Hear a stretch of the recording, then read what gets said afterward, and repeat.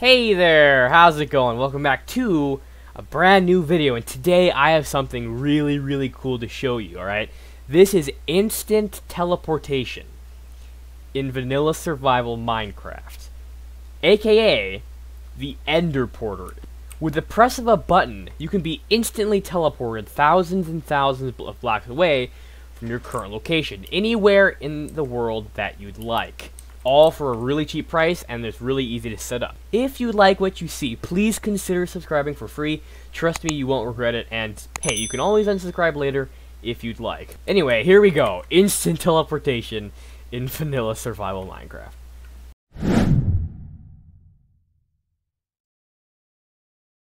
Okay, so before we start, I just want to mention that I am not the one who came up with this. I don't know who the original inventor was, but where I personally saw this was in Ethos Labs' latest vanilla survival single-player series. And at the very end of the video, he showcases this, which is the new and improved Ender Porter design. Now, these have actually been in the game for a while, and the old design looks something like this. This is not an exact recreation. It is just something I threw together in a few minutes just so you could see kind of what they look like.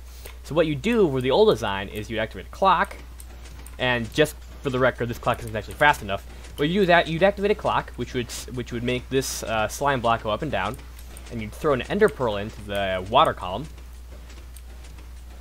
What should happen is it should be suspended, and what would happen is the slime block would keep the ender pearl suspended in the water column, and you could, activate this piston and make the ender pearl land. And that is the old Ender Porter design. Now these technically work, but the problems were that it wasn't reliable, and it wasn't practical, because what happened was you'd unload the chunk, and you'd come back into the chunk, and then the ender pearl would land without you wanting it to land. So these weren't actually practical.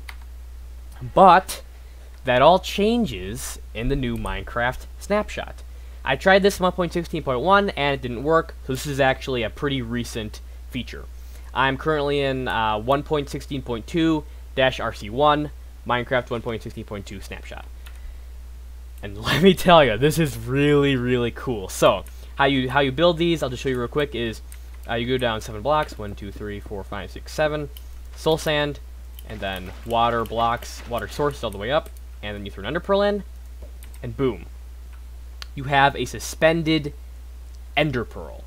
And what you could do is you could have a piston or something, activate it, and boom, you get teleported to that spot.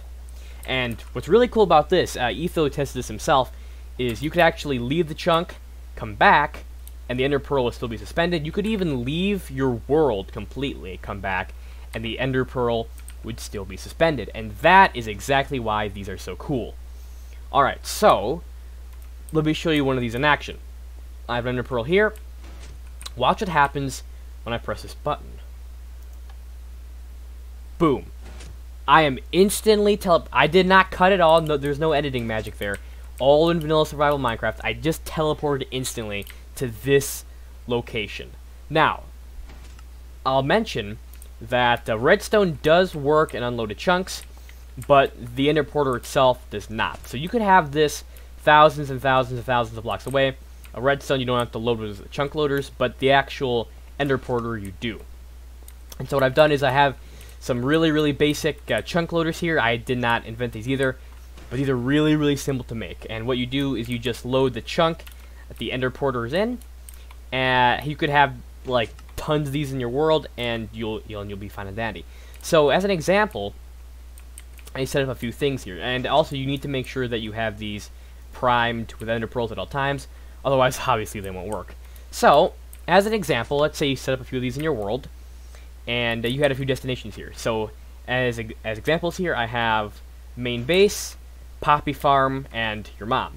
And so what you do is, if you wanted to teleport to that location, all you have to do is press a button and you would be instantly teleported. And let me show you that right now. So let's say you want to go to the main base, press a button, and boom, you're at the main base. Now, isn't that so cool? Like I said, you could have these thousands and thousands and thousands of blocks away from each other, and you could be instantly teleported. This even beats the classic, nether transportation systems with ice roads and stuff, because this is instant. Obviously, the longer redstone line you have, the more repeaters you have, and, you know, the more time it's going to take for the signal to go. But hey, that definitely beats the current ways of transportation. So this is really, really cool. And if you'd like a tutorial for it, it's really, really basic. But if you'd like to see a tutorial, leave a like on the video, leave a comment, and I'll definitely be happy to make a short tutorial on this.